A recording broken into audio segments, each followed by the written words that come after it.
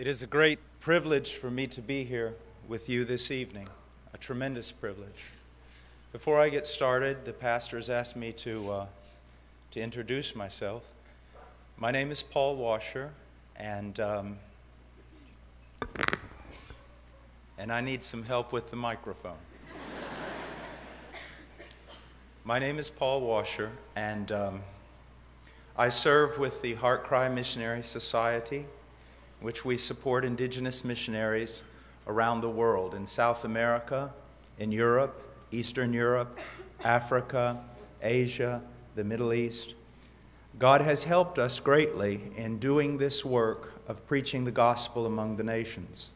I'm also married. I'm married to a citizen of Spain who lived most of her life in South America. Her name is Charo. And I have two boys, Ian, who is 9 years old, and Evan, who is 7. And then I have a daughter who is 3 years old and also the most beautiful girl in the world. She takes after her mother. And again, it is a tremendous privilege for me to be here and to address you with the gospel of Jesus Christ. Now, before we get started, let me say a few things that are very important. There are people in this room right now who, if they die, will be translated into heaven, and they will bear upon themselves a glory unspeakable. And there are other people in this room right now who, if they die, will be sent by the judgment of God straight into hell, where the grace of God is totally removed and they will be revealed as the monsters that they truly are. You see, those of us who preach the gospel, we are not here to entertain you. We are not here to talk to you about temporal things, about how you can get the best that you can get out of this present life. No, I am not concerned tonight about your self-esteem. I am not concerned about whether or not your billfold and your checkbook balance themselves out. I'm concerned about one thing. One day, each and every one of you will stand naked before a holy God and you will be judged. That is my great concern. This is not a game. This is not something that has to do with culture, Western or Eastern. This has to do with the Word of the living God, the gospel of Jesus Christ, life and death, heaven and hell. And it is an amazing burden for a preacher to stand before a group of people knowing that some of you will hear my voice and go to heaven when you die, and others of you will hear warning after warning after warning, and you will not listen, and you will die under the wrath of God and spend eternity in hell. That is why it is such a difficult thing to preach the gospel of Jesus Christ. Now, before I take my text, I want to say one other thing. I am particularly burdened for the young people who are here. Many of you who are older, you know what it's like to follow Christ. You know what it's like to pay dearly for your faith. You know what it's like to suffer. You would rather die than deny Jesus Christ or live in a way that contradicts His Word. But young people, listen to me. Many of you were raised here. Many of you were born in the West. And you need to be very, very careful. This Christianity is not a cultural thing. This Christianity is not something that just should be a small part of your life. It is not something that you do on Sunday. Christianity is not about you living in the world 6 days a week and coming to church. Christianity is not about you being just like the world all the time and then coming to church on Sunday. If that is your Christianity, you have no Christianity. You are not Christian. It is a dangerous thing to be raised in a Christian family. It is a dangerous thing to be raised in a Christian community, because you may think that somehow because your parents are Christian, you are Christian. Or because you come from a group of people who have suffered, that you too participate in that glory. That is not true. Young people, let me ask you a question. How do you know that you're Christian? How do you know that you have truly come to know Christ? How do you know that if you died right now, you would go to heaven and be accepted by God Almighty before His throne? How do you know? You say, well, it's all of grace. Yes, it is all of grace. We are not saved by works. We are saved by grace. We are saved by believing the promises of the gospel. That is true. But what you need to understand is grace is a powerful thing. That He who has given you grace to repent and believe gives you grace to continue repenting and to continue believing. He who gives you grace to believe unto justification also will give you grace for your sanctification, that you might grow in holiness. As a matter of fact, listen to me. One of the greatest evidences that you have truly believed in Christ unto salvation is that God has begun a good work of sanctification in you. He works and works and works to make you holy. Now let me ask you, is that a reality in your life? Young choir behind me, let me ask you a question. You sing beautifully. But can you honestly tell me that your great desire is to be holy? Can you honestly tell me that your great desire is not to be like the world, to not be like what you see here in the West and many other places, but to be like Jesus Christ? Can you tell me that? Because if you cannot, you should be afraid. You should be very afraid. Those who love the world do not have the love of the Father. Now we're going to take a passage tonight in the Old Testament, and we're going to look at that passage. It's a new covenant promise. It's found in the book of Ezekiel. Let's go there. Ezekiel 36.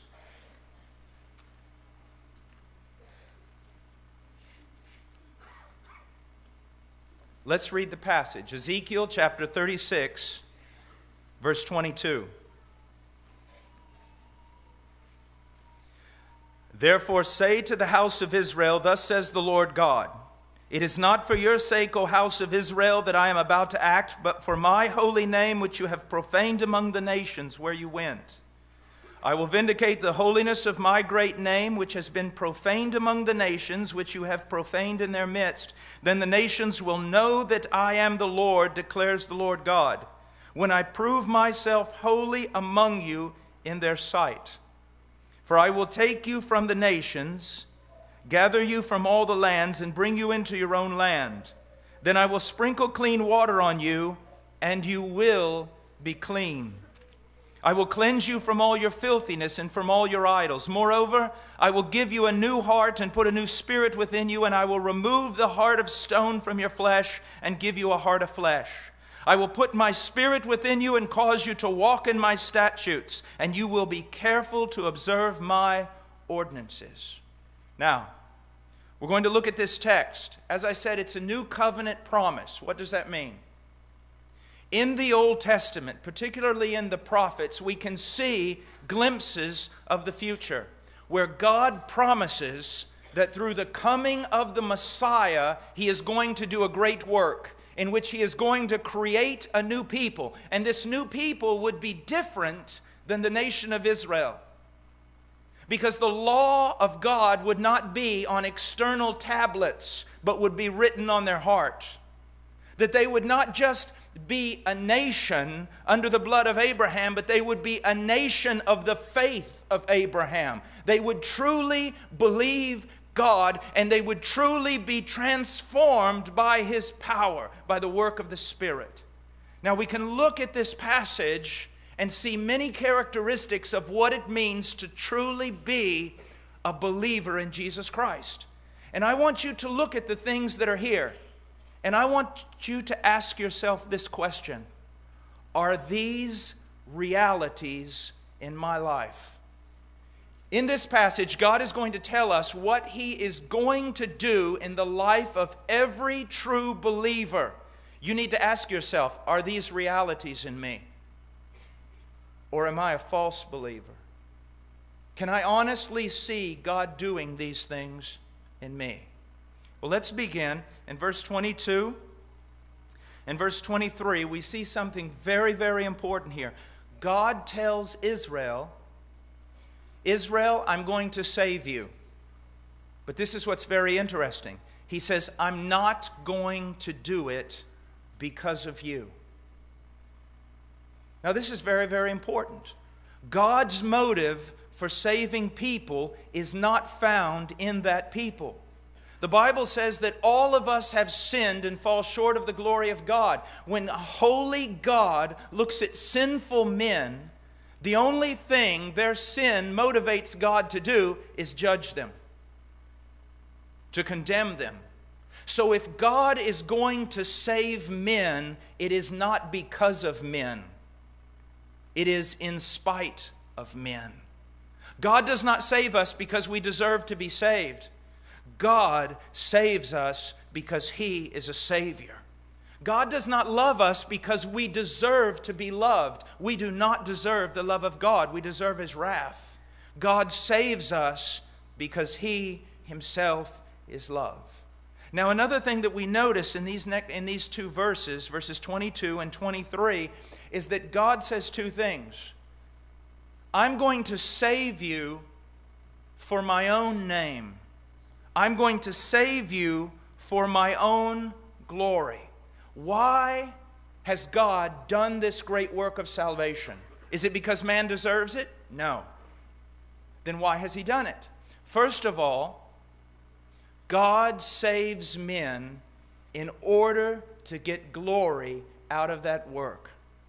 He says, I'm going to go down and I am going to save men. And I am not only going to justify them, but I am going to change them and transform them and show my power in them to such a degree that the world is going to look on and praise me for the power that is demonstrated in my people. And he goes on and he says this. He says, I'm going to do it in verse 23 to demonstrate my power so that the nations will know that I am the Lord. Now, this is very important, very important.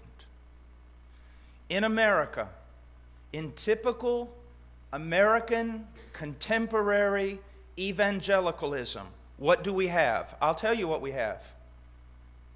We have a great majority of the people in America claiming to be Christian, and they live like devils. But because they claim to be Christian and they identify themselves with Christ and yet live like devils, God's name is not praised because of them. God's name is blasphemed because of them. But the question comes down, does everybody in America who says they're Christian, are they Christian? Absolutely not. Jesus said, you will know them by their fruits. And herein is the problem. When a church lowers the standard of the gospel in order to get more people to come in, when a church does not preach on holiness and what it means to be truly converted, then Christianity in the church fills up with a lot of ungodly people, and because of their actions, the unbelieving world blasphemes the name of God. But what we need to understand is that the people who claim to know Christ and yet live in a way that contradict the word of Christ and the character of Christ, they are not Christian. We are saved by faith alone. We are not saved by works. But what you need to understand is that a person who has been truly saved has been born again. They have become a new creature.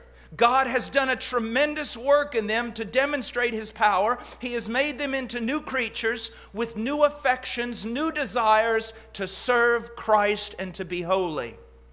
Has He done that to you? Let me ask you a question. Do you look at the world and long to be like the world, act like the world, talk like the world, dress like the world, have the world's respect and the world's esteem? If you're that way, you ought to be terrified, because that just could be evidence that God has not done a work in you. If God's power cannot be seen in your life, leading you to greater and greater holiness, then maybe there is no power of God in your life. That He has not regenerated your heart. You are not born again. You are not a Christian. Because He says, I am going to save people. Why? To demonstrate to the world how powerful I am, not only in saving their souls, but in transforming their lives. Is God transforming your life? Christians are not sinless. Christians are not perfect.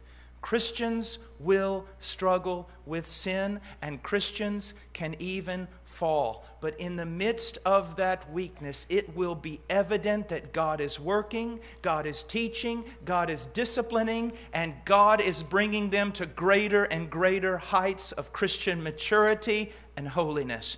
Is that you? Since you professed faith in Christ, are your desires for Christ growing? Are your desires for holiness growing? Is God's power in transforming your life evident? Are you becoming less and less like the world and more like Christ? Or are you becoming more and more like the world? Now he says something very important here in verse 24. He says, and I will take you from the nations, gather you from all the lands, and bring you into your own land. Now this is very important. God, when He saves a people, He says, I am going to take them out of their land. I am going to take them out of the nations, and I am going to bring them into a land that I have prepared for them. Now, that is a wonderful illustration of true holiness. When God truly saves a person, what does He do? He begins to work in them. With what purpose? To pull them out of the world. To pull them out of worldliness. To pull them out of sin and to bring them to Himself. Now let me ask you a question. Is that obvious in your life? Do you see God working in your life to get more and more of the world out of you? And is God drawing you more and more to Himself and conformity to His image? Now let's talk for a moment about holiness. This is very important. The Bible says in the book of Hebrews, without sanctification, without holiness, no one will see the Lord. And what that means is this. If you have truly believed in Christ unto salvation, then God will be working in you to make you holy. If there is no evidence that God is working in you to make you holy, there is a good chance that you have not truly been converted. Holiness, what is it? The word comes from a Hebrew word which at its root means to cut. To cut.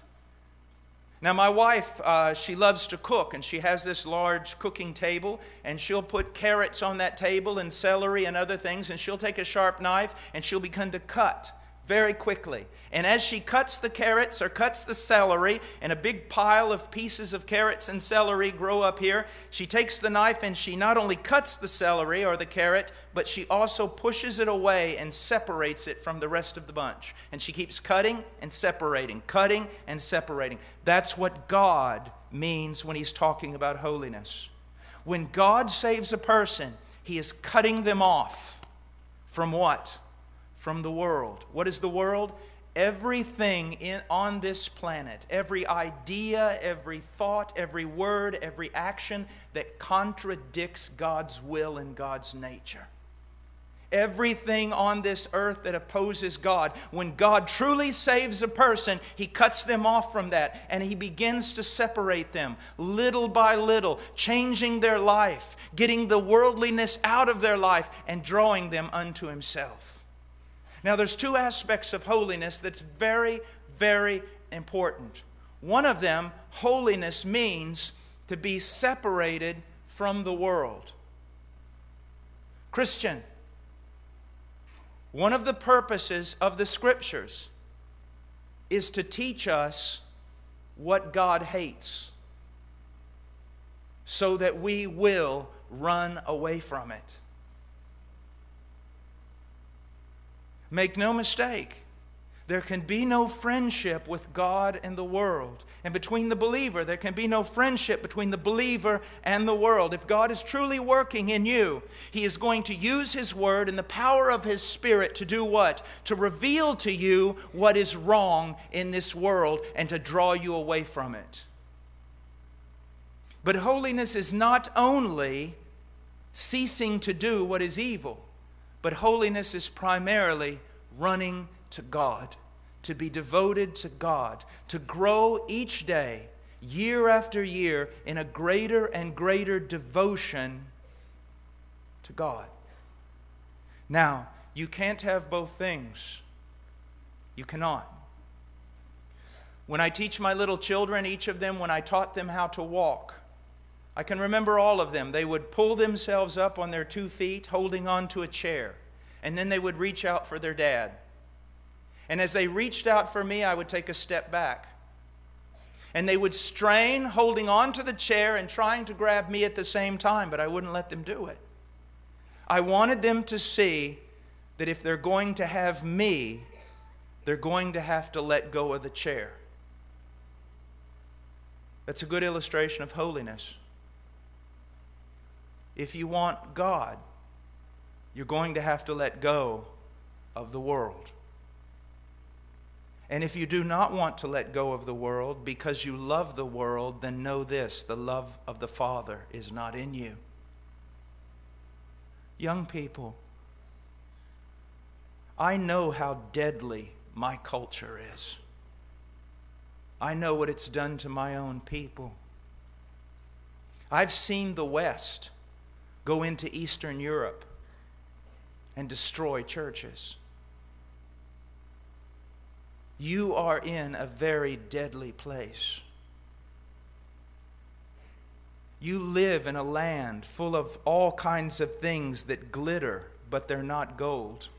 You live in a land full of all kinds of promises that are lies. You live in a land that will do everything in its power to turn you away from Christ.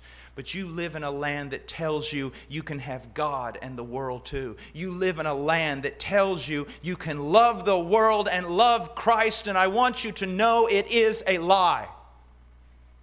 It is a lie. Do not think I'm trying to be angry. Do not think I'm trying to have a mean spirit. I am saying this to save you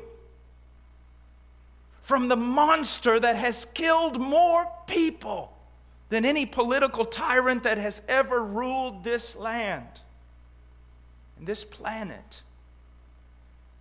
If you love the world, be afraid. Because that could just be an evidence God has never worked in you. You have never believed unto salvation. You have never truly been converted. Because if He truly saves you, He who began a good work in you will finish it. And why do we know that? This is a very important truth. Because His reputation is on the line. Remember, God saves people to demonstrate how powerful He is. And so if He begins a work in you, He will finish it to demonstrate His power. Let me give you an illustration. When Israel was coming out of Egypt, they committed many sins against God, and God tested Moses. He said this: Moses, get out of the way. I'm going to destroy this people, and I will make a people out of you. And this is Moses' intercession. He said this, "No, Lord, if you destroy this people, then your enemies will say that although you were strong enough, powerful enough to bring them out of the land of Egypt, you were not powerful enough to bring them into the land you promised them." You see what Moses is doing? He's concerned about God's reputation. I'm concerned about God's reputation here today. I want you to know that if God has brought you from the condemnation of sin, if He has truly saved you, if He has truly justified you, then the evidence of that is He will continue working in you to transform you. Why? Because every Christian is a demonstration of God's power. He is going to finish the work He has begun because His reputation depends upon it. That's why Paul warned in the book of Romans. He said that the name of God was blasphemed among the Gentiles because of the Jews who identified themselves with God and yet did not live according to God's commands. In the same way, many nations of this world mock this nation that we are in at this moment, the United States of America. And one of the reasons why they mock it is because they say, America claims to be a Christian nation, and yet almost every abomination that contaminates the world comes out of the United States. Every moral filth almost has its beginning here. So you see, the name of God is blasphemed among the nations because so many people in America believe themselves Christians when they live like devils. But that in itself is evidence that they have not come to know God. But you see, we're not talking, though, about a multitude of people. We're talking about you. Can you say, can you prove that since the moment of your conversion, there is evidence that God is working in your life to make you holy? Can you see that? Can you tell me that you are truly a Christian because when you look at the world and it maybe deceives you and draws you to it, that God comes and disciplines you? That when you participate in sin, you can't stand it because the Holy Spirit is so convicting you? Or can you simply call yourself Christian and yet look like the world, act like the world, talk like the world, dress like the world, do everything the world does? Now I want you to look at something here that's very important about your salvation. Our salvation is the work of God. Although there is a human element in it and there is a great mystery regarding the will of man and the will of God, we do know this: salvation is primarily a work of God, and He who begins the good work will finish it. Now look at our text in verse 24. I want to accentuate, I want to emphasize the personal pronoun I that refers to God. Listen to what it says. For I, God speaking, I will take them from the nations. I will gather you into your own lands. I will bring you into your own land. I will sprinkle clean water on you, and you will be clean. I will cleanse you from all your filthiness. I will cleanse you from all your idols. I will put a new heart within you. I will put a new spirit within you. I will remove the heart of stone from your flesh. I will give you a heart of flesh. I will put my spirit within you, and I will cause you to walk in my statutes. Do you see what God is saying? He's saying, I'm going to do a work of salvation. I am going to create a new people called the church. And I am going to do it, and it is going to succeed. And through its succeeding, it is going to prove to the nations how powerful I am. So if God saves a person, He's going to do these things in the life of that person. Is He doing these things in your life? And what are these things? First of all, He's going to work to make you holy. He's going to little by little remove from you your desire and your fellowship with the world. And He's going to replace that with a desire and a fellowship with Christ. Is He doing that? Since your supposed conversion, are you growing in your devotion to God and your love for Christ? Are you growing in holiness? Or are you the same person that you were when you began? Do you still love the world? Do you still want to be like the world? Now let's go to verse 25. He says, "Then I will sprinkle clean water on you, and you will be clean. I will cleanse you from all your filthiness and from all your idols." One of the things that the Lord will do when He has truly saved a person is, again, He will begin to do a work of cleansing them. The moment we believe in Jesus Christ, we are justified and we are right with God through faith. But if we have truly believed, God is going to begin to do a lifetime work of sanctification in us, of changing us, of cleansing us from all our filthiness and from all our idols. And I want you to know something. He can do it. He can do it. He is sovereign over the believer. And He can work in that believer's life to make that believer clean, to cause that believer to grow in holiness. Let me give you an example. When I was a little boy, I was raised on a farm. And I don't know if any of you living here in California has ever been raised on a farm, but the one thing about boys who are raised on a farm is that they are always dirty. Always. And I was the dirtiest of all of them. Everywhere I had a crack or a crease or a crevice, there was dirt. Because I was always playing in the fields, working in the fields with my father. Just a farm boy, always dirty. One time when I was about 9 or 10 years old, I came into the house late at night, having been in the fields all day. I was very tired, and my mother said, "Paul, you need to take a bath." And of course, I was 9 or 10 years old. I was becoming a man. And I told my mom, "Mom, I don't think I'm going to take a bath tonight." All of a sudden, the entire face of my mother changed. And my mother looked at me, and I still can see the picture of her face, and it still terrifies me. She looked at me and she said, "You will take a bath." So I said, "Okay, I'll take a bath." So I go in there, I open up the water a little bit, just a few drops, because boys who live on farms, they love to swim in the river and everything, but they're afraid of water that's in a bathtub. I don't know why. So I turned on the water and a few drops came out, and I did like this.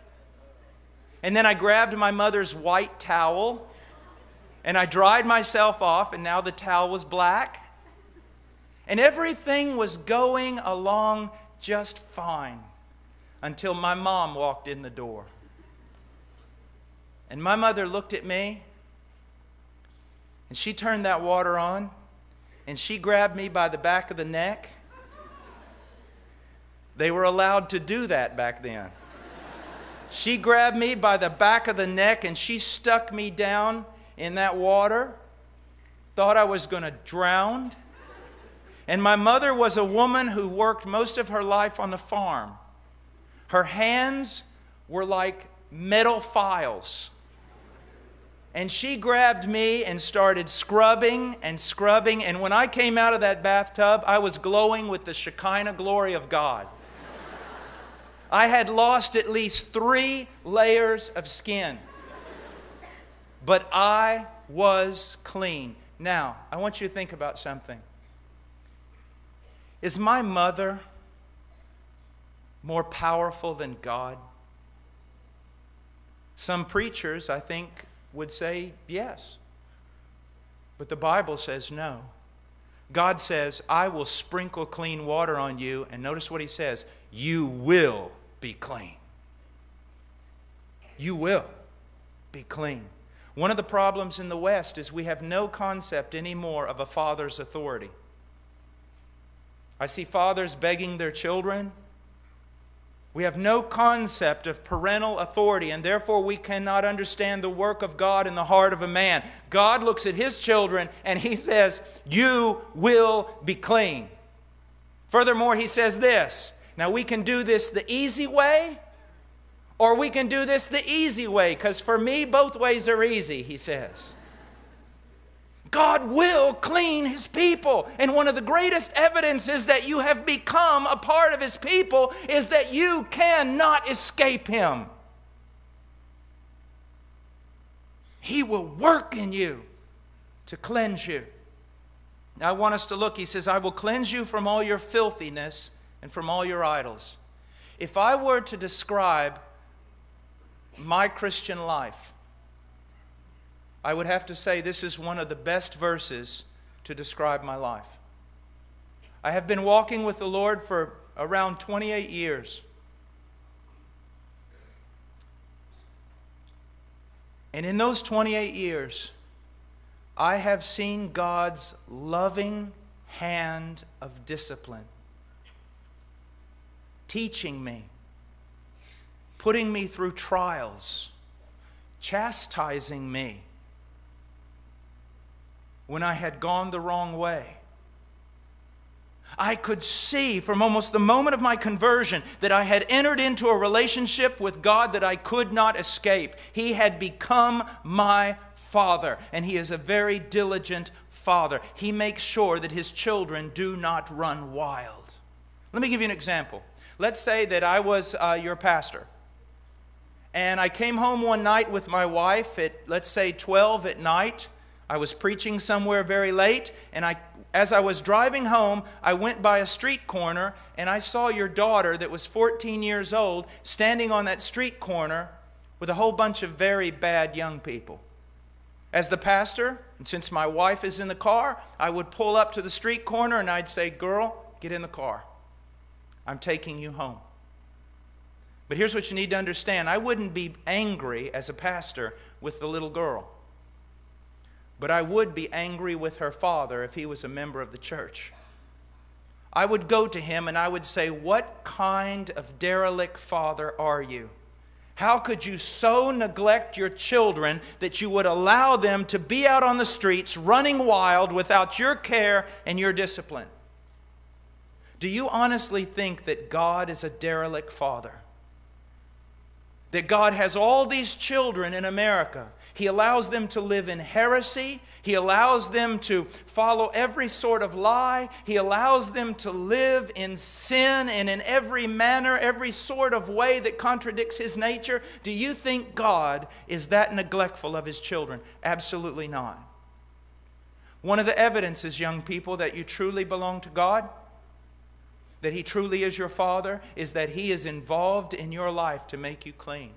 I'll use another illustration from my life as a boy. My mother told me, it was the first day of school, and she told me this. She had bought new clothes for me to wear to school. And she told me, she said, "After school, don't get in a fight and tear your clothes up. And don't go down to that river where you always play and get muddy." Well, those were my two favorite things to do at school. Well, I did exactly what she told me not to do, and I knew that I was going to be in trouble, a lot of trouble. So I always had kind of the mind of a lawyer, so I told two of my friends, John and Rance, I said, "Will you guys go home with me?" And they said, "Sure," because they were just as dirty and their clothes were just as tore up as mine. So we're getting near my home, and my mother looks out the window. Fire coming out of her eyes. And my mother, I knew that my life was over at that point. And quickly I thought, "Now, Mom, before you get mad, let me just tell you this. Rance and John, they also got dirty and tore their clothes up." And then she said something that really taught me some good theology. This is what she said: "Rance and John are not my children. You are my child. I have nothing to do with them, but I have everything to do with you. Now go upstairs, say your prayers, and prepare to die. Now, do you see what's going on here? My mother had a claim on me. My father had a claim on me. I belonged to them. I was their child. In the same way, if you have truly been converted, God has a claim on you. You belong to Him. He is going to change you for His own glory, and He is going to change you because He loves you. He is not going to let you stay the way that you were, and He has the power to change you. He is a sovereign Father. I want us to hold our place in Ezekiel and just go to Hebrews for a moment, chapter 12. Look at verse 5 of chapter 12 of the book of Hebrews. He says, "And you have forgotten the exhortation which is addressed to you as sons. My son, do not regard lightly the discipline of the Lord, nor faint when you are reproved by Him. For those whom the Lord loves, He disciplines, and He scourges every son whom He receives." And then he says, "It is for discipline that you endure. God deals with you as with sons, for what son is there whom his father does not discipline?" Now listen to verse 8. Here is the warning. "But if you are without discipline, of which all have become partakers, then you are illegitimate children and not sons." If you can live in sin, live in the world, with all your worldly friends, doing all your worldly things, and you can get away with it, and there's no conviction of the Spirit, there's no discipline from God, it is evidence that you are an illegitimate child. You are not truly a child of God. If you love the sensuality of the world, and you love all its boasting, its pride of the eyes, and its boasting in the flesh, and all the things that glitters in this world, and you can participate in it without the discipline of the Father, it is because the Father is not your Father. Now back to Ezekiel. I want you to think about this. There is a passage in the Scriptures that says this: "Jacob I loved, Esau I hated." Now, we have to ask ourselves a question. How did God manifest His love toward Jacob? And how did He manifest His hatred or wrath toward Esau? This is very, very helpful. To understand this will help you understand something about God being your Father. If you look at Esau's life, God fulfilled every promise He made regarding Esau. He blessed Esau with wealth, with power. He became a great leader, a great nation. God blessed Esau. So how is it that God's hatred was manifested toward Esau? God never disciplined Esau. He let Esau be Esau. He never intervened in Esau's life. He never worked to make Esau holy. He just cut the rope and let Esau go and live exactly like Esau wanted to live. Now, how did God manifest His love toward Jacob? He beat Jacob every day of his life. Look at Jacob. He would not allow Jacob to continue on as Jacob. Jacob was the deceiver. But when Jacob became a son, God said, "Jacob, it's going to take a while, but I'm going to change you from a deceiver into a prince." And you look at the life of Jacob, the trials he suffered, the things that he went through, so that when he entered into the promised land, once again, he entered in limping. He entered in limping. Why? Because here's what you need to understand, especially in America. The goal of God in your life is not prosperity. It's not health. It's not wealth. And it's most certainly not your best life now. God's goal, if you belong to Him as a child, is to make you holy, to conform you to the image of Christ. He will cleanse you from your filthiness. He will cleanse you from your idols. And He will be very zealous in doing that. He will do anything that is necessary to make you conform to the image of His Son. Is He doing that in your life? Is He?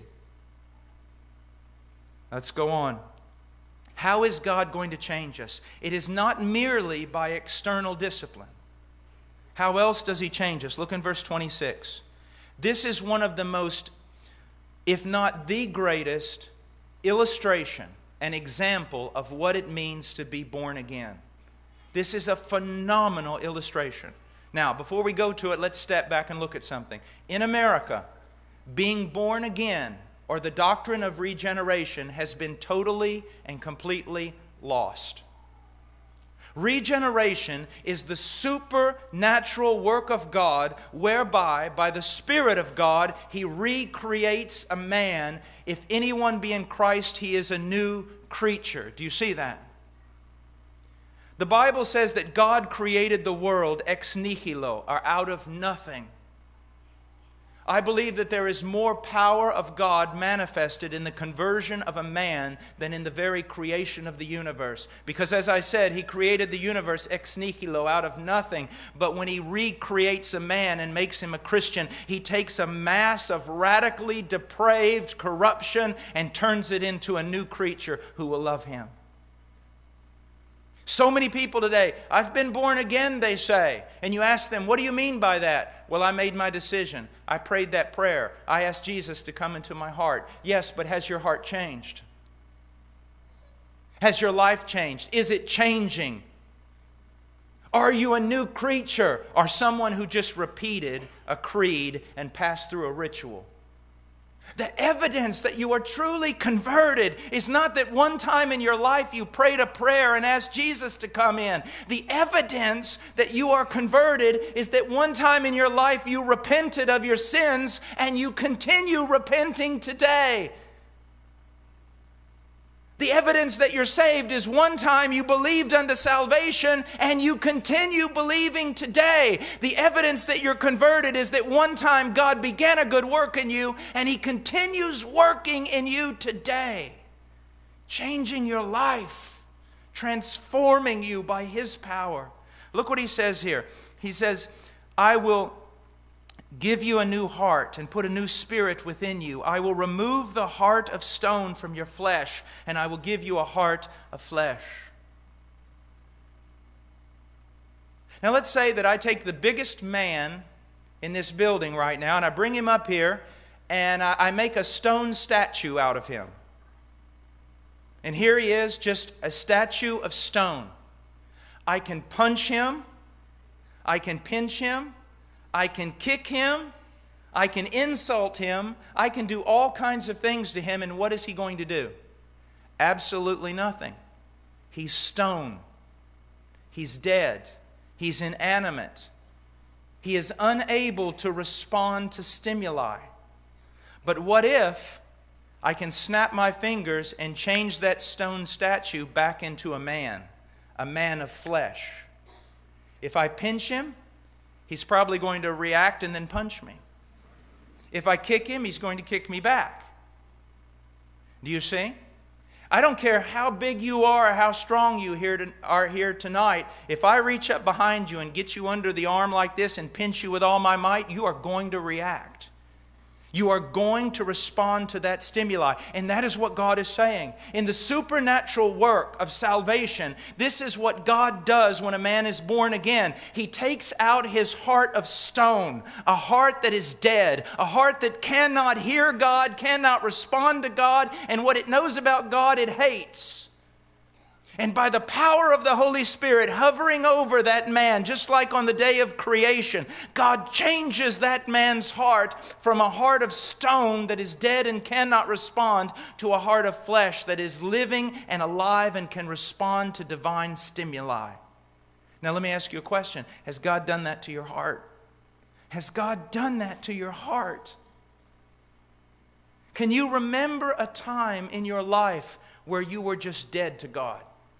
you didn't care about God. You didn't care about His Word. You didn't care about sin. You didn't care about His voice, hearing Him, obeying Him, following Him, nothing. But then one day everything changed. God took out that heart of stone and He put in its place a heart that would respond to Him. My dear friend, when the Apostle Paul says, if any man be in Christ, he's a new creature, he's not just reciting beautiful poetry.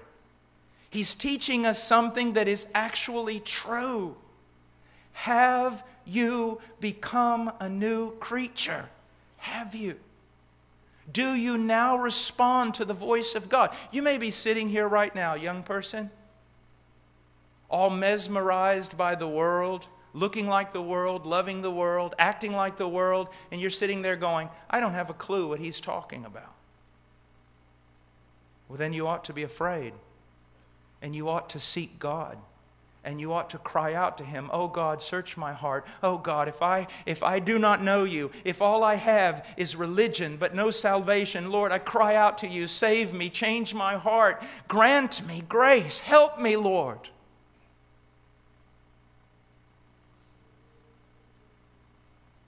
Dear brothers,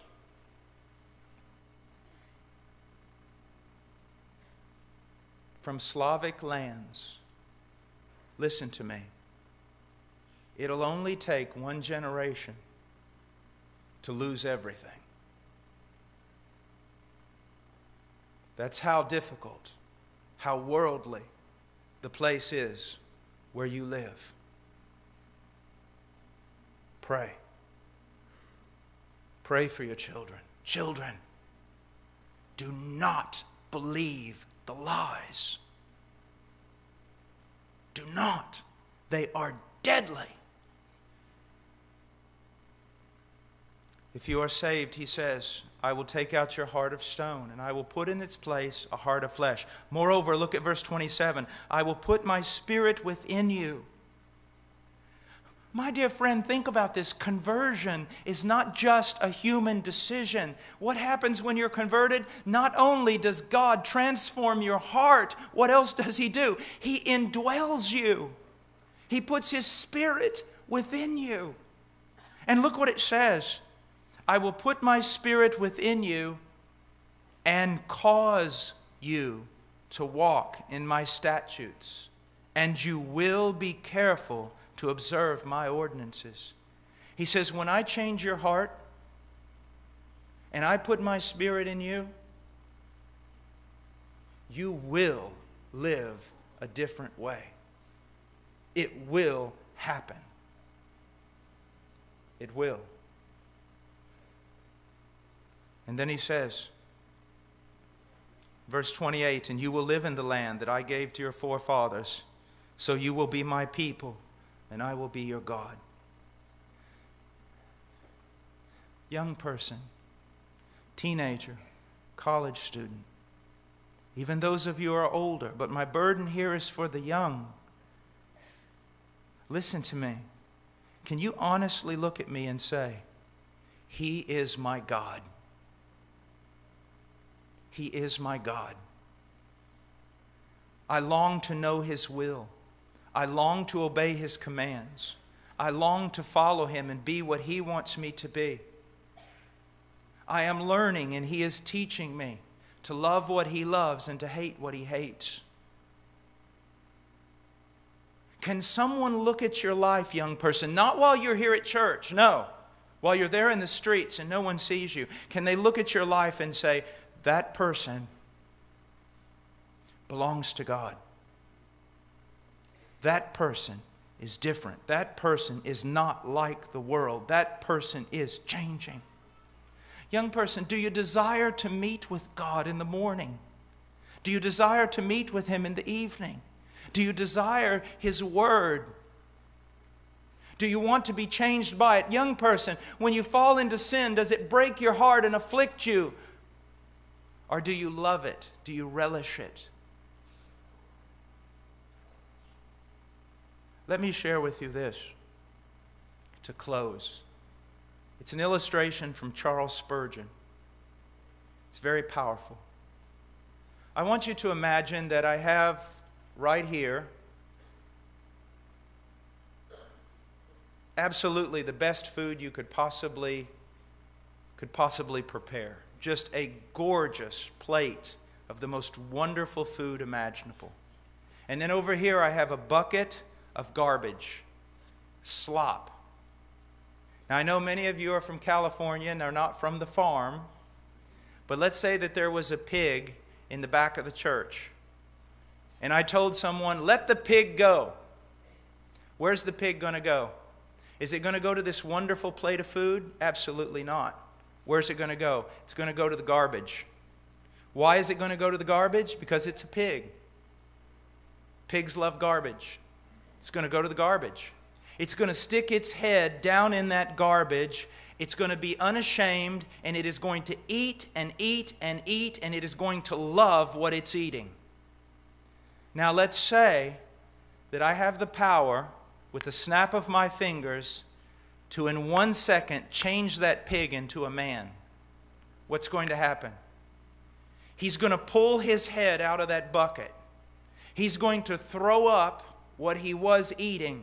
Why? Because a man cannot eat what a pig eats. It's going to make him sick to himself. He's going to turn around. He's going to see you, and he's going to be ashamed. Now, don't be offended, but if you're a Christian, I just described your conversion. All of our conversions. We were born, and by nature, we were sinners. We did not want the good food of God. We would rather have the sin and the disgrace and the debauchery of this world. We ran to it, we fed on it, we ate it, we loved it, we desired it. But when a person is converted, what does God do? He changes them into a new creation. A new heart recreated in the image of God in true righteousness and true holiness. And with that new heart, they have new desires, and they can no longer stomach the sin of this world. And they're ashamed that they ever participated in it. And they begin to walk no longer as a sinner, but begin to learn to walk as a saint. Now, can a Christian be deceived and put his head back in the bucket? Yes, he can. But the moment he takes a bite, he knows it's wrong. The moment he takes a bite, it makes him sick. And it will not take long for him to repent of his foolishness and to be ashamed for returning to what he had left. Is this you? Has God changed your heart? Does He continue changing your heart? Do you long to be free from the filth of this world? Do you long to be like Christ? If you can say yes, that is a great evidence that you have been born again. To close, young person, listen to me. The things that are presented to you in this culture are more deadly than venom. The sensuality, the lack of discretion, the lack of decency, the rebellion, the love for money and vice and sex and all the things that this culture throws at you, it will kill you. The way this culture acts, the way this culture talks, the way this culture dresses, everything about it is wrong. Don't do this. But also understand this. If you recognize the culture's wrong and you turn away from it and you think that just by turning away from it you're going to be saved, you're wrong. Turning away from this culture won't save you, but turning to Christ. Turn to Christ. And how will you know that you have come to Christ? Because He will change your heart. He will change your heart.